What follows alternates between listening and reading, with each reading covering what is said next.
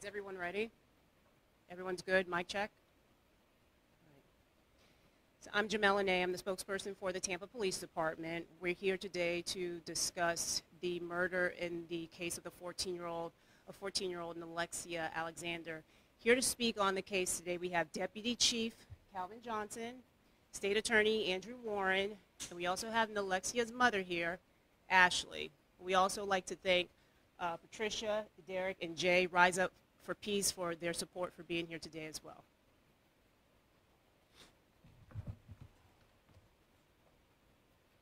Yesterday afternoon, the Tampa Police Department, the U.S. Marshals Task Force, arrested 44-year-old Ronell Walker and charged him with the premeditated murder of 14-year-old Alexia Alexander.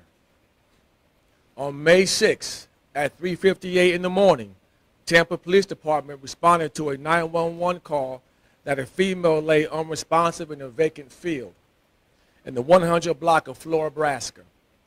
The witness who called reported hearing gunfire and went outside and saw a young female laying on the ground and called 911 for help. The officers responded to the scene, and from that moment on, Tampa Police Department worked tirelessly to bring this individual to justice. We have zero tolerance for gun crime, especially when it involves the life of a young juvenile in the city of Tampa.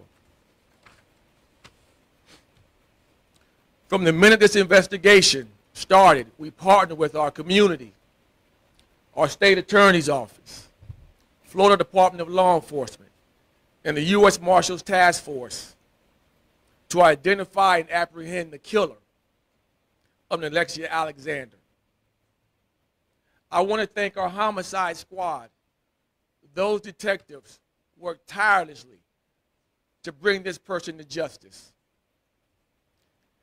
As a parent, I know that this will never take away that deep sense of loss that Ashley and her family feel that their daughter will never come home to them again.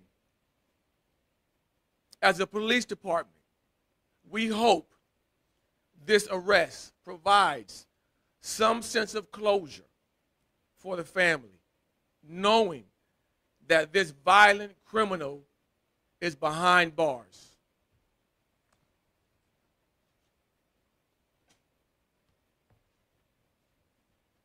Good morning, everyone.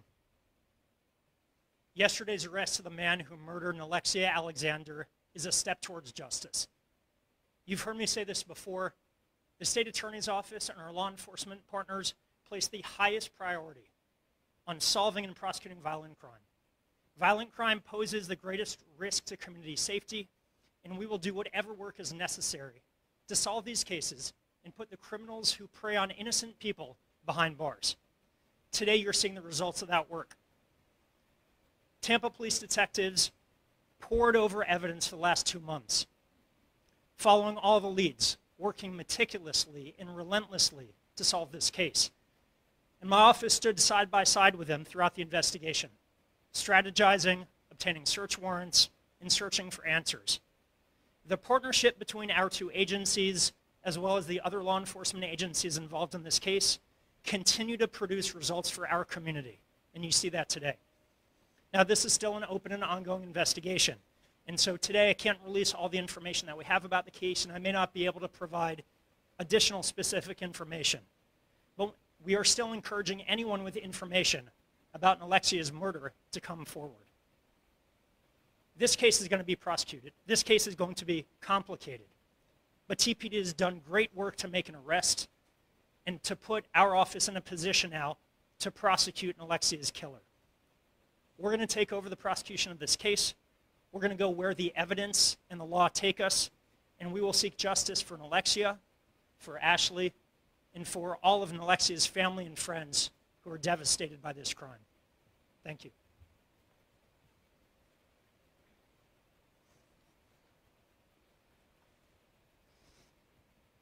First, I want to thank God.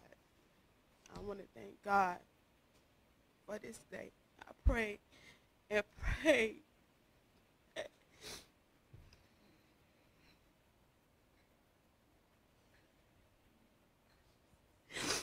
I prayed that this day would come, they would get him off the streets.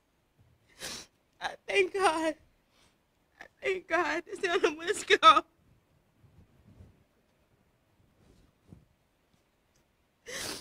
Tampa Police Department detectives, I thank y'all. I thank you from the bottom of my heart. The community, the tips, I thank you all. I thank everyone who was able to bring this person to justice. I thank you. It won't bring my baby girl back, but it will give me some peace, days off the streets, and a little bit of closure.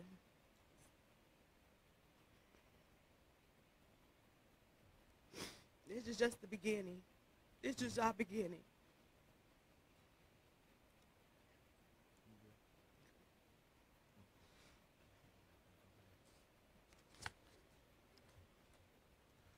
Understand that this is still an ongoing investigation, and at this point in time, we're going to open the floor for questions. Yes, go ahead, sir.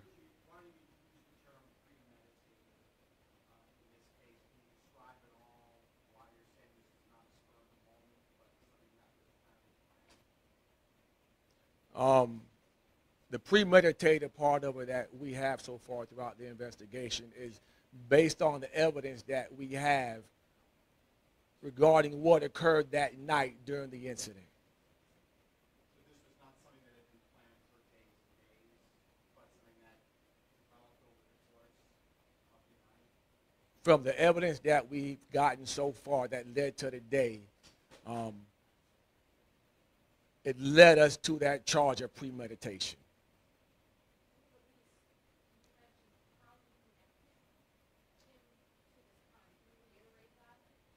Yes, part of that was on the media release.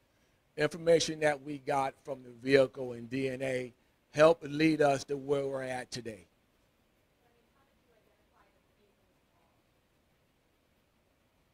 It's still an ongoing investigation. I don't want to get into those details, but just understand that part of the investigation that we got led us here today.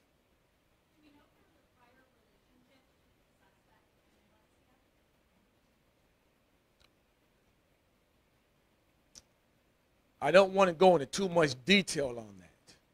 It's an open investigation still. And please understand the nature of this case and what the family has to deal with. So I don't want to go too far into the investigation, but it's still an ongoing work in progress as far as working this case all the way through prosecution.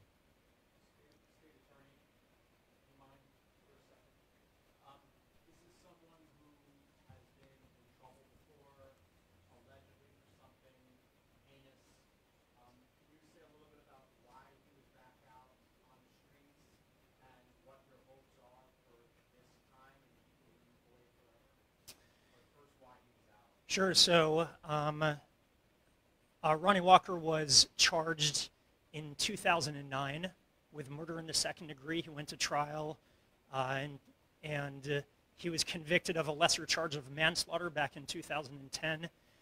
That conviction was overturned on appeal, and ultimately he was sentenced to 8 years in prison.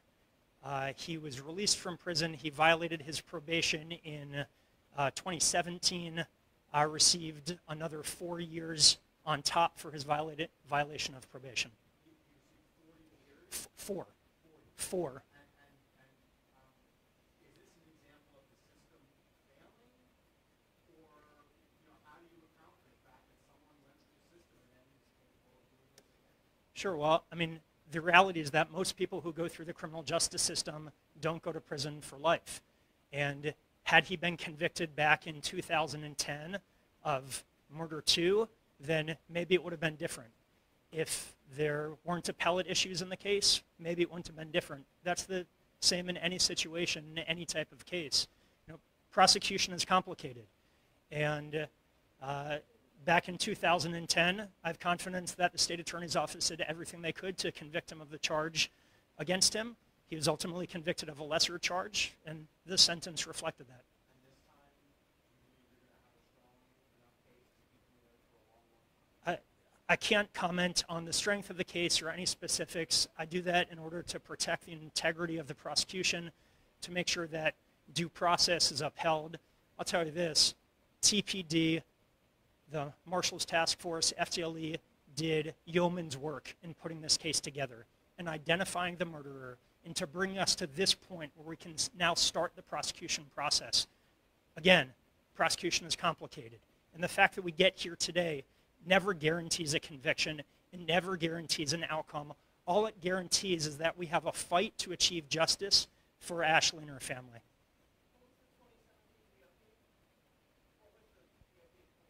It was, I believe he actually violated by drinking alcohol. He had a technical violation, but because of the violent nature of the prior offense, our office in 2017 thought that we shouldn't overlook a technical violation, something like that. He ended up getting an additional 4 years. So half of what he had originally received for the manslaughter. Can't get into the investigative work done together to apprehend the suspect. Tell you that our law enforcement agencies commonly work together to make sure that we are doing everything possible to keep this community safe. One thing that we're always asking for as a police department, and this goes really throughout the nation in law enforcement, is the community's help. I want to thank them today, giving us the tips, helping us out in this case. We work with a lot of organizations. Some of the leaders in those organizations have gone through trauma themselves. Rise Up for Peace with Jay Johnson and Miss Patricia. We've been on a journey with them. Our challenge with violent crime in the city of Tampa and beyond is a challenge that we're going to need partners in order to bring down this, I call it, society issue with guns and gun violence. I hope that whoever's listening out there in the community, we need you. We got like 1,000 officers. We cannot do this job without your help and the help of organizations like Rise Up for Peace.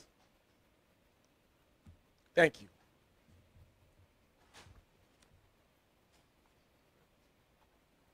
Any other information we have to provide, we'll do it after the press conference. Thank you.